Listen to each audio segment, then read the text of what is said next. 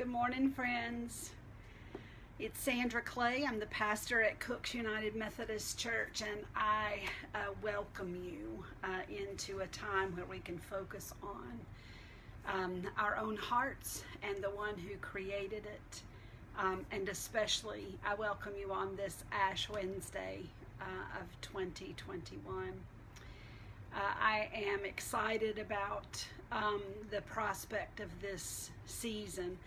It's a little difficult, I think, for those of us who are courageous enough to try to find all of the meaning that we can in these 40 days of journeying with Jesus toward the cross. And so I want to tell you very quickly about two very prominent experiences with dust in my life, and I want you to be thinking about the reality of dust in yours too. Now, this, my guess is we share, and for those of you who have purchased one of those sassy thought for the days that will last you this whole year. It was inspired by the pandemic that we are still kind of in the middle of. And so I don't want to ruin the day that you pull this thought, but it's one of my favorites, so forgive me. And the thought goes like this. I don't know who said it first, but I am feeling her. I dusted once, it came back. I'm not falling for that again. That's one reality of dust in our lives, is it not? It never goes away.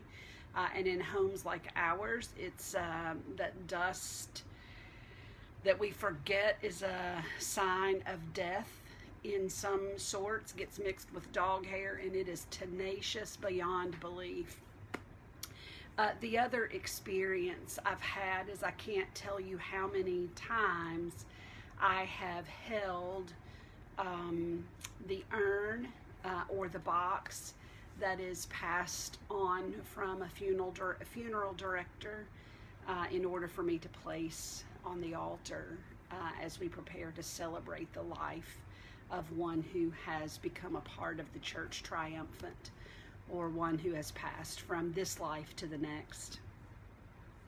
I've even been a part of services where we scatter those ashes, and to have that dust cling to you, to your fingertips, to the clothes that you're wearing, all of a sudden is to do exactly what Ash Wednesday, I believe, is meant for us throughout the years of church tradition. It's meant for us to experience, and that is our own sense of limitedness, finitude. And Duffield really pushes us in that direction. Let me share with you again a resource. If you don't have one to help you get through Lent, Jill Duffield has written this book. I know it's backwards probably for y'all, but Lent in Plain Sight uses ordinary objects, and trying to see ordinary objects differently, I think, leads to a powerful experience in life. And I think it also leads us to understand closer to our true worth as God's own creatures too. And so learning how to navigate dust in our lives becomes the very central part of what Ash Wednesday is as we lead into the 40 days. And so there are a couple of verses that I have printed there that I want to kind of serve as bookends for a few thoughts here this morning. The first is from the 2nd chapter of Genesis. That's the second telling of creation. It's also the one that's more narrative, and so there's no surprise that we get the story of how we came to be and how God was engaging with the dust of the ground. Listen to Genesis, the 2nd chapter, verse 7. Then the Lord God formed man from the dust of the ground and breathed into his nostrils the breath of life, and man became a living being. Dust is the organic, holy stuff of which you and I are made. You've heard those words before. We're made of dust. We return to dust. Perhaps you've heard it, ashes to ashes, dust to dust. And then there is a way to spiritually engage with kind of the dust in our homes too. No matter how hard we try, there are still remnants of death around us. Listen to this verse from Psalm 119. It's the 25th verse. I am completely discouraged. I lie in the dust. Revive me, O God, by your word.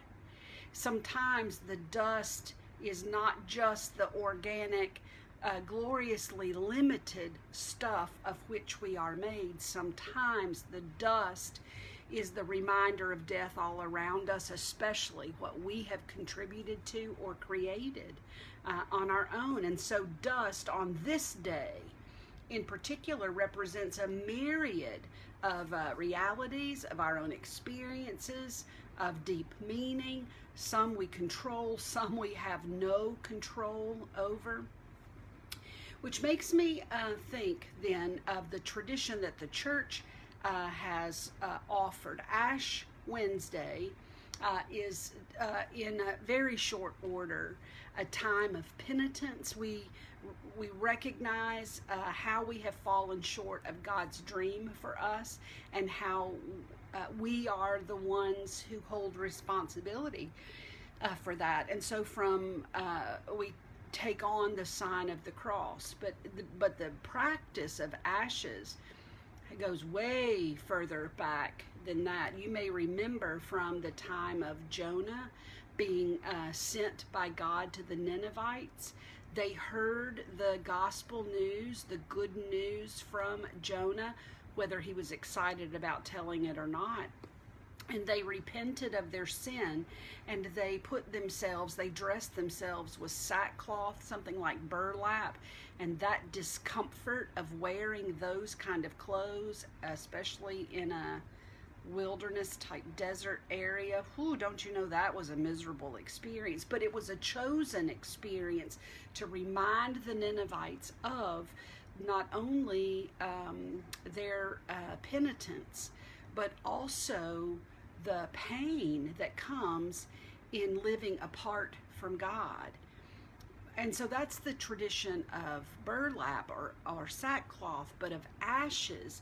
It would also be a reminder of the dirtiness that is left, the mark left on us when we choose that life apart from God's will and God's desire. Most of you, if you've never thought about it before, are going to experience that tonight. Yeah, how easy is it to get that cross off? We've got all kinds of soap and things like that now, but there will always be an extra hard scrub you have to put in, or there's a redness that's left behind just from trying to get that the evidence of that cross removed. And so the issues of discomfort and recognizing that I bring that on myself when I push against God, when I want to do things in my own way, begins to draw a connection, I believe, between the dust of ordinary days to the dust that we will choose this evening or some other time today if you're able to get out. Duffield beautifully leaves every day during this 40-day journey, except for Sundays. She beautifully leaves questions to get you to think about the notion of how we celebrate. What does it mean for us to be made out of dust? What does it mean for us to feel like we are lying in the dust? And at point blank, have you ever felt like that? Well, there are two questions that I want to raise for us, and I'm going to share with you. I know that it's hard for me to ask that you would share in the comment section, because these can be very personal experiences. But in order for us to be truly receptive to what God has for us during this season, I think we have to be bold enough to ask these questions, because beyond the penitence to wearing our knowledge or our confession or our need of God in God's fullness on us somehow, I want this to be happening. I hope this will be happening in your spirit. Why do we need to be reminded of our finitude, of our dustiness? Why do we have to be reminded that we are not all that and a bag of chips? Why do we need that? It's because we forget. I think it's because God has given us power and authority. God has invested in us a sense of agency, and it is usually us capable people, when we come up against something that we cannot fix or handle on our own without the power of God, we are reminded of our finitude. That's not for God to put us in our place. Well, unless you need it. But instead, I see that a reminder of our finitude, our dustiness, also shows us another way to look at the magnitude of God. And God is offering God's full self to us. I tell you this question, why do we need to be reminded of our finitude? There's a little rebel child inside me that wants to ask, but what about the base question? And the base question is, why did God, for me it is, why did God make us the way that we are? Why were we made with what feels like incompletions? Why were we made with limits? Why were we made? Is that out of my own push and desire to be like God? I mean, like to boss like God? Or is there something else afoot? I don't know about that. But one other offering that I would share with you today is a part of that second question that I referenced. How does God work within and through our limits? Whew. So for us to be able to answer this question, we have to recognize that God is aware of our limits. God was very aware, even in creating us, of the limits that we will experience and the limits that we own personally. God's very aware. It wasn't a setup. I don't believe it was a setup to make us a little lower than the angels. I don't think it was to frustrate us or to thwart us at all. How about trying this on for size? I believe God intended that we would be in relationship. Some of you were with us earlier in the summer when we talked about being created in community. Father, Son, and Holy Spirit present at the beginning of all that we know as life. And we were created for community by that community of Father, Son, and Holy Spirit. And so we feel broken, we feel incomplete, not just when we are outside of a relationship with God, but also when there is brokenness in our relationships with other people. And so how does God work within those limitations? How does God work through our limits? I truly believe this, my friends. When we decide we will be open to God's working, when we come to terms with our limits, when we come to terms with our finitude, it becomes an act of trust to open ourselves up, our minds, our hearts, our hands and feet, and all that they're busy doing. When we open ourselves up to God's working, that openness becomes the same kind of gift to God that God offers to you when wisdom is poured in, when discernment is poured in, when an experience of knowing the very grace that God offers, when you realize that your life is hidden in Him. I'm telling you, praise hands all around, Sharonda, because that's That's something that only you can offer. It becomes a holy offering in union with Christ's offering for us. When we open ourselves up, knowing that we have limits, but God does not. When we open ourselves up to that relationship, to receive from God, we are actually giving back a part of ourselves that no one else can give. And so on this holy day, where we are courageous enough to take on the sign of our limits, our finitude, our sinfulness, our mistakes, our rebelliousness, and the list goes on. When we begin to take that on, it comes in the sign of a cross. The sign of the cross is victorious because Christ does not hang there any longer. We make the sign of the cross, remembering that victory is ours, not of our own accord, but when we offer ourselves in relationship with this one for whom nothing is impossible, the one who is the source of grace and hope and life. Again, I hope that you will find a way to engage in a meaningful observation of Lent. Maybe you'll be fasting. We'll talk more about that as we move into the season. You don't get extra trophies, by the way, if you make it through 40 days absent of Doritos or Coke or whatever it is that you think you're giving up. Fasting is about setting aside the things of the world so that there's more room for God.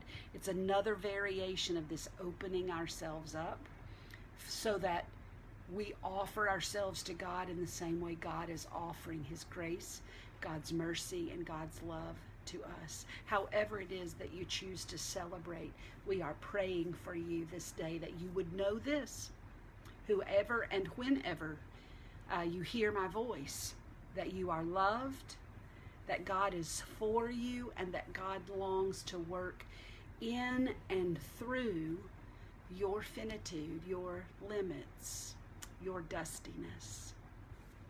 I want to share with you a beautiful prayer that Duffield includes in her week on dust. Would you pray?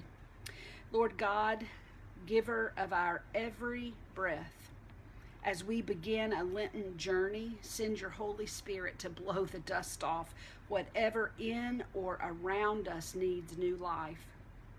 Remind us of our limits so that we will once again experience your limitless power.